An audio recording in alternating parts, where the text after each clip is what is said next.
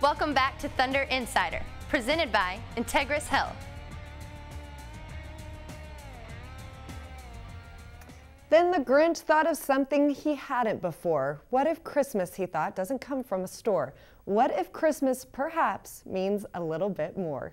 Welcome back to Thunder Insider. As we visit an old favorite around this time, it's certainly one of mine, How the Grinch Stole Christmas. For Ryan Gomes and Kendrick Perkins, it was the perfect thing to read at a recent reading timeout.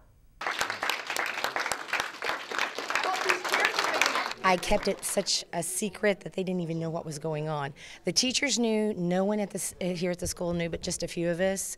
And so when they came in, they were really, really, really excited, I think. They stand hand in hand, and the Who's would start singing. And they sing, sing, sing.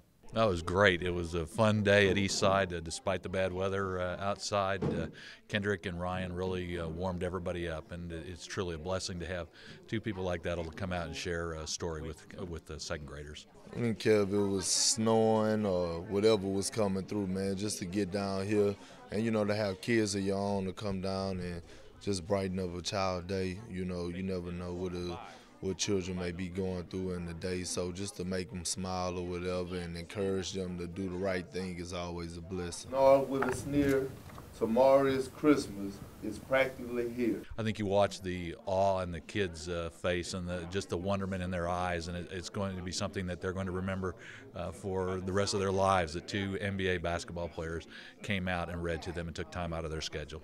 With this coat and this hat, I look just like St. Nick. I can remember a couple of years I probably was the Grinch myself, but it's a classic book, and I think, you know, going through school, everybody have to read that book. Like, it's just a must. And I think it take it to the next level, and they could pick up more books, and they could learn more about sports and what these guys had to do, you know, in order to get where they are right now, and just be really inspired by reading. Thank you. You're welcome.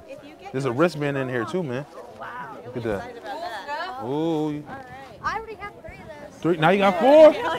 And this the least that we could do is give back. You know, I wish we could do more, but with the schedule that we have, we can't. So anytime we get an opportunity to give back to the fans in the community, we take advantage of it, because the way they support us is unbelievable. You know, we got the best fans in the world, so anytime we get a chance to give back is always a blessing.